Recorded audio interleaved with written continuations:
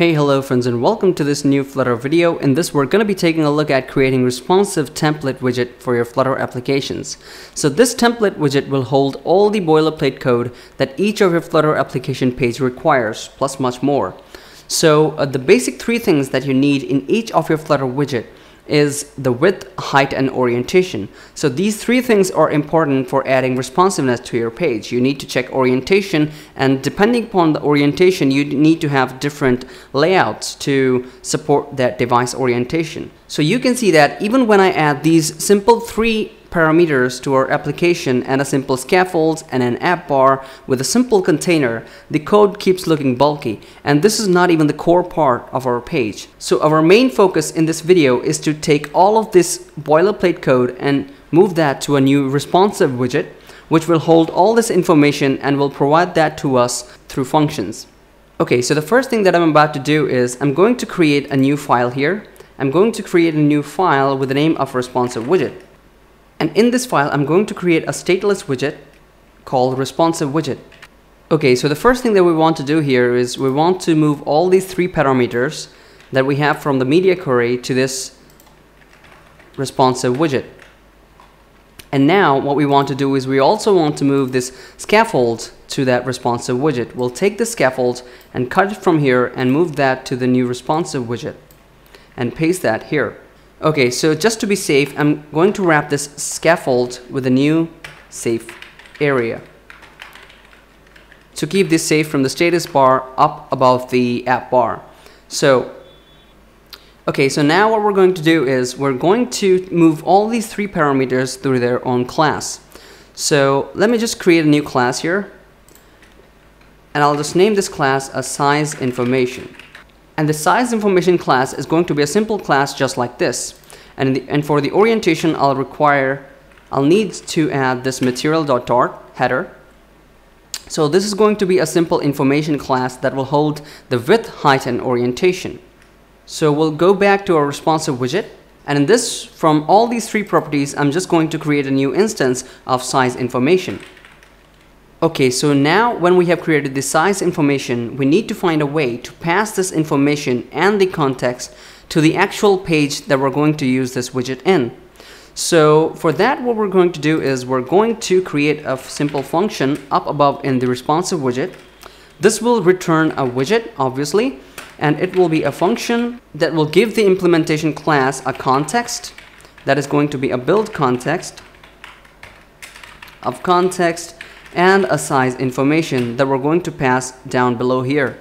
So we'll just name this constraints for now, and we'll name this function builder like all the other widgets. Okay, so as we have declared the builder up above, we need to also make a constructor for responsive widget from which we're going to pass this builder.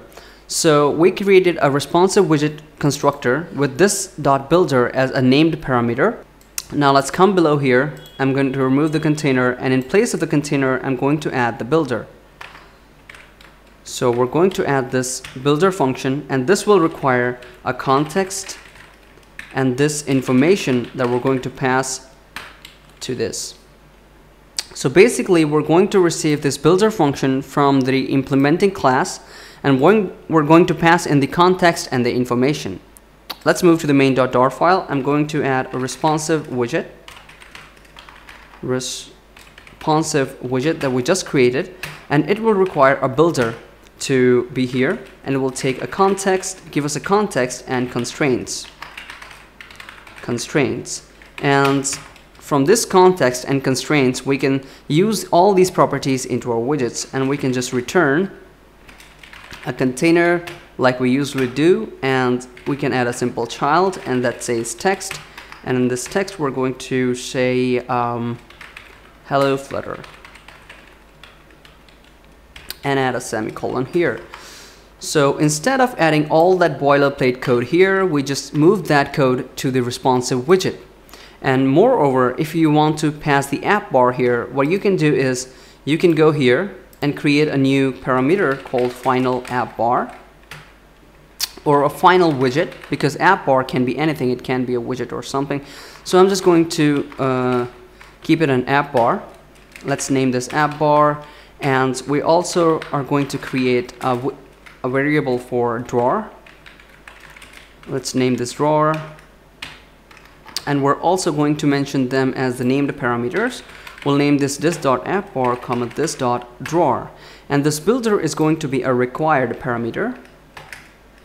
And in the scaffold below, we're going to replace this app bar with a newer app bar, that is the app bar, and the drawer. That is going to be the drawer.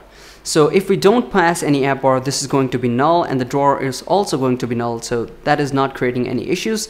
And even if we don't pass any app bar, the safe area will keep the scaffold from entering to the status bar. So this is also a good point. And also in the scaffold, we're going to add resize to avoid bottom insets in some cases, because we don't want our keyboard to be to create some padding issues in our application. Let's keep this to be true. Oh, sorry, false.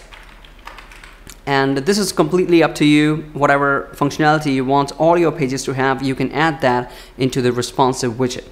So this is really a flexible widget. And let's say we're going to use that here. And other than the builder, I'm going to add app bar here. That is going to be a simple app bar. And it's going to say the title, that is going to be a text of app bar of Flutter app, say. And let's just run this application. And you can see that the app looks good, and even if we want to add a drawer, we can simply add this into as a parameter to the responsive widget. So other than this, how it can be useful is that in most of the activities you want, in most of the widget pages, you want to add snack bar to show simple toast or other information to the user. For example, if the user is asking to update the profile, we need to show to the user if there are any errors or the profile is successfully updated. So in those cases, you need to add a snack bar. So there is a problem with snack bar, that the snack bar requires the context of the scaffold. So let's say we add a simple button here in place of the text. I'm going to add a simple center here. I'm going to add a simple button that is a child, and I'm going to add a button called material button, and in the on pressed I'm going to keep this null for now, and I'm going to add a child that says text. In the text I'm going to add a click me and add a bit of style to it, style, text style, and a color of colors.white. So let me just reformat the code and just run it again. And in the application there is nothing because I have not added any color to it. So in the color I'm going to add colors.orange and run it again, and you can see that there is a simple button, but we have not yet implemented the on pressed. Okay, so in the on pressed function of the material button, let's just add a simple snack bar called snack bar, and this is of green color that says the text of yeah, hello, this is a snack bar. And so I'm going to call the snack bar using scaffold.offContext.show snack bar and show the snack bar here. So let me just run the app again, use the hot reload, show the phone here, and when I click on the click me, you can see that there is no snack bar here. So if we go to the run window, you can go up here and you can see that there is an exception thrown that scaffold.off called with the context that does not contain a scaffold. Okay, so now to make this snack bar working, what we can do simply is go to the responsive widget, and instead of passing in the builder itself, we can add a builder, and in the builder we can add a context which can further return the builder that we passed in as a function to the responsive widget here.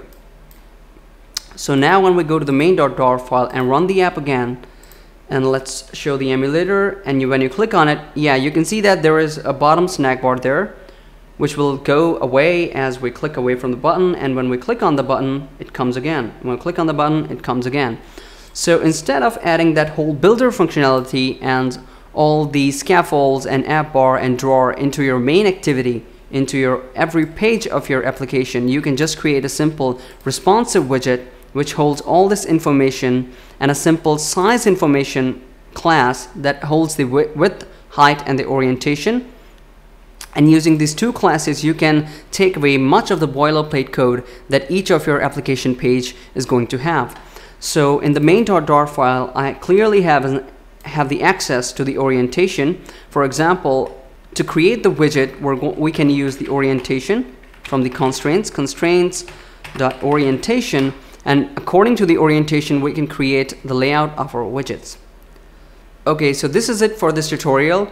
This will take away much of the boilerplate code that you have in your application and will hold that into two simple classes, that is a responsive widget and a size information. So the responsive widget class is much up to you. You can add as many functionalities that you want all your pages to have, and you can cover them into a single responsive widget.